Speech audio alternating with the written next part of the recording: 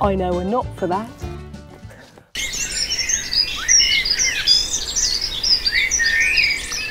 Hi, I'm Lou and this is Lily Rowe with her biscuits.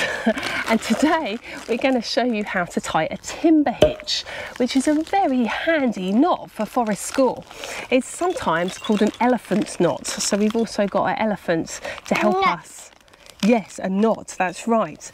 Now, the timber hitch is great for dragging stuff, dragging logs, dragging poles. It constricts around what it's tied around.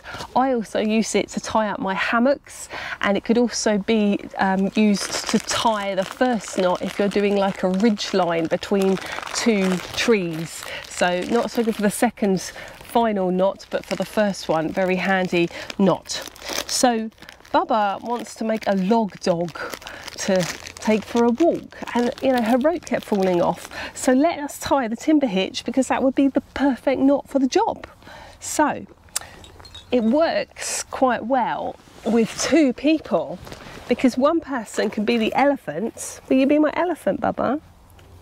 You here, you be my elephant. You hold that. Okay, and one person's going to tie the knot around the log. So I've got my log here. Now I'm going to use certain vocabulary for knot tying purposes. Now if this is new to you, I recommend checking out my other video, which is like an introduction to knot, and it's got all the terminology and things about tying knots at forest school, so I'll pop the link in the description below. But I've got my working end, and my working end is going to go around the log, and I've got the standing part here, and my working end is going to go all the way around the standing part. Are you going to hold this, my elephant? So the elephant holds the dead end, the standing end, okay? So I've taken my working end and it's gone all the way around 360 degrees back to itself. So I just check that I've got the right bit. It should slide. It should slide like a lasso. And then I take my working end, and all I'm going to do is just wrap it around itself a few times. Now for a log this size, probably 3 wraps would be fine. And to tighten it, you need the elephant then to pull on the dead end or the standing end, and then that shrinks round and grabs the log, so that then the elephant, come here elephant, you can take your log dog for a walk. Oh, okay, you be the elephant. You pull the rope. Thank you, thank you. Should we tie it to the elephant? There we go. There, the elephant's going to take his log for a walk. You going to take the elephant for a walk? There you go, look, the elephant's taking the log for the walk. You can take the elephant for a walk.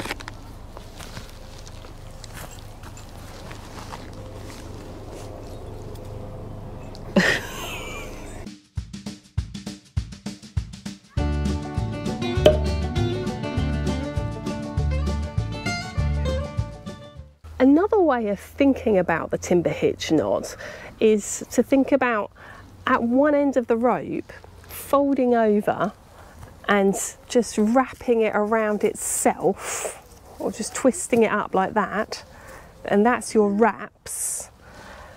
And then taking the dead end of the rope, and you see you've made like a little eyelet with those wraps, and you can thread that dead end through that eyelet, and that makes your lasso. And then you can take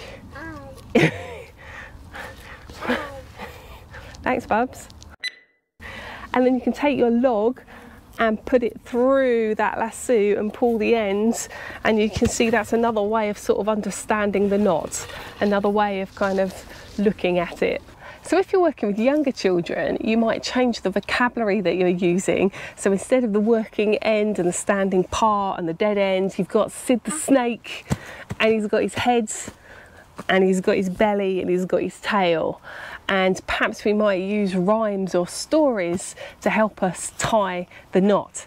So here's one that I've just made up for tying the timber hitch. So, slither Sid around the log so heavy. Wrap his head around his belly. Wrap him around himself a lot. Pull on his tail to tie the elephant knots. Although Sid did lose his tongue doing it. So a couple of things to look out for if you're helping other people tie this knot is there's a couple of common errors to watch for. The most common one is that people wrap around the wrong part. So instead of kind of going all the way around and back on themselves, they wrap around the other part, the standing part, like this. And then when they pull on the tail, it doesn't tighten like a lasso. So it is quite obvious if it's been tied wrong, because it's not tightening. So you need to always make sure that you come all the way around 360 degrees, and I always encourage the children to do a little check there. Does it run freely like an eyelet? And then you wrap around that part so you know that that's the right part. The other common, it's not an error as such, but thing to watch for, particularly if you're doing rope lines between two trees that you're going to stand on or use a hammock on, is that when people do the wraps, they've still tied it around the right part, but when they do the wraps, they keep them really tight like this and then tighten it up, and that means you're not going to get as much friction as if they're spaced out.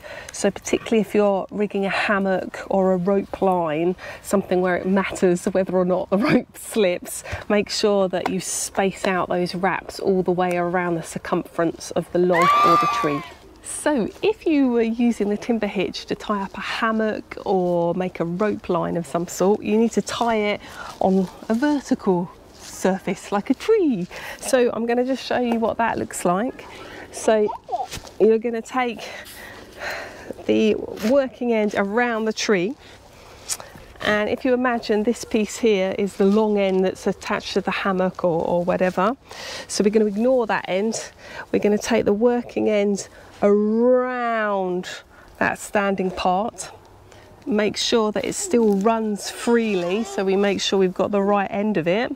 And then I'm going to wrap it around itself. Now, if this is being done for something that you're going to bear human weight on, as in a hammock or a rope bridge, you want to make sure that your wraps are going at least halfway around the tree. If it's a thin diameter tree, you probably want the wraps to be going all the way around the tree to get maximum friction on something that's going to bear human weight. So as you can see, I can now pull on the dead ends and it constricts around the tree like a lasso. I've lassoed an oak tree, Bubba. Haha, I've caught it.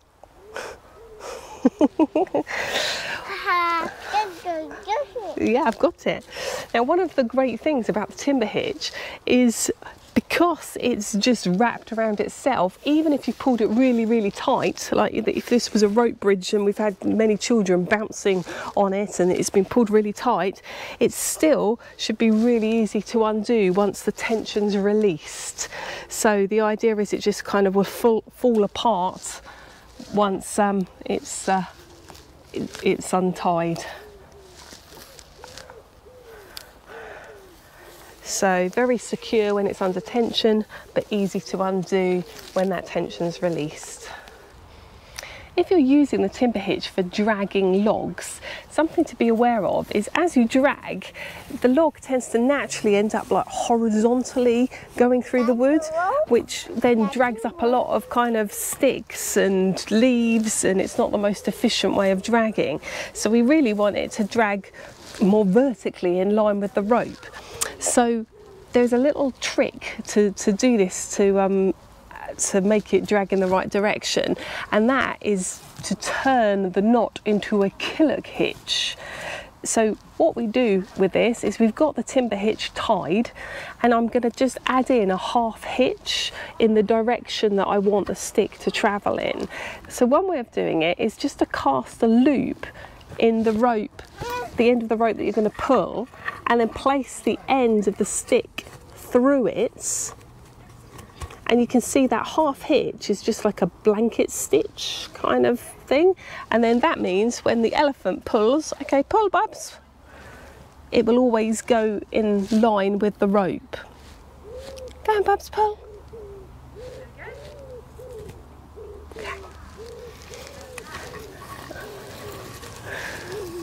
The other way to tie the half hitch is that, again, take the rope in the direction you want to pull it and just pop your thumb on top, and then just bring the rope around the log and take the working end, and without changing direction, just pop underneath where your thumb is and pull that loose end through.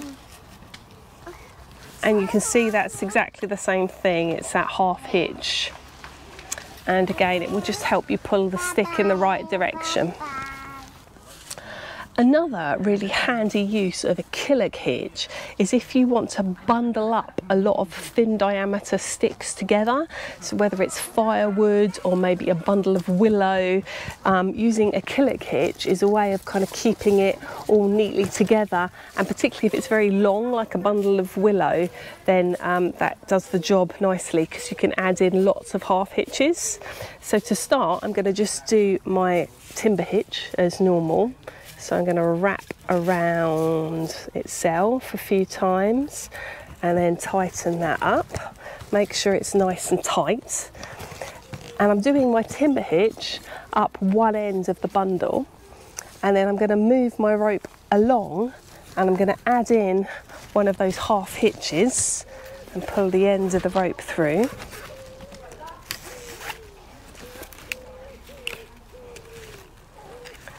Keeping the tension on, and then if my sticks are really long, I can keep going along the bundle.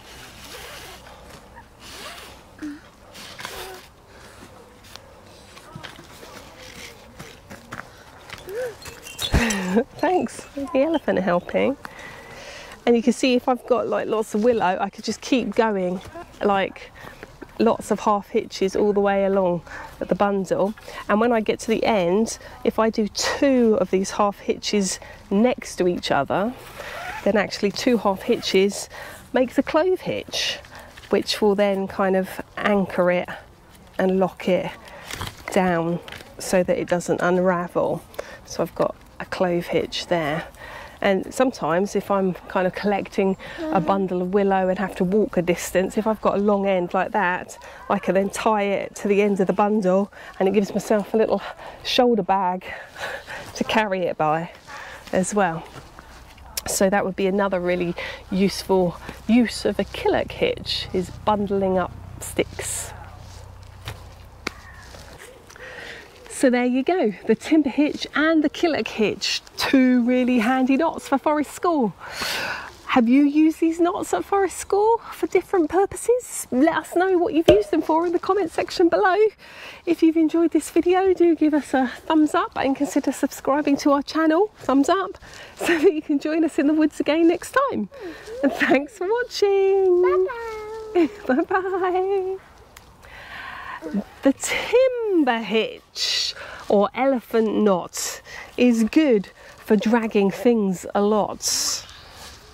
Easy to wrap and unties with ease. Use it the next time you head to the trees.